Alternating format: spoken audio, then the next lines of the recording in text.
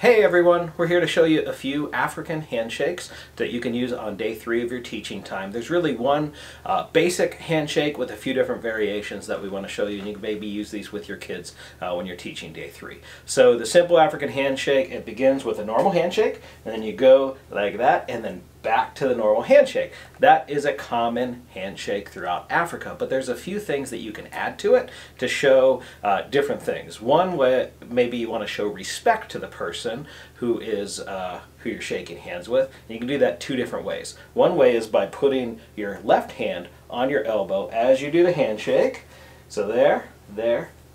That's one way of showing respect. The other way of showing respect is to finish your handshake with putting your hand over your heart. So we go again, we do the regular African handshake, and then at the end we kind of put our hand over our heart, showing respect to that person.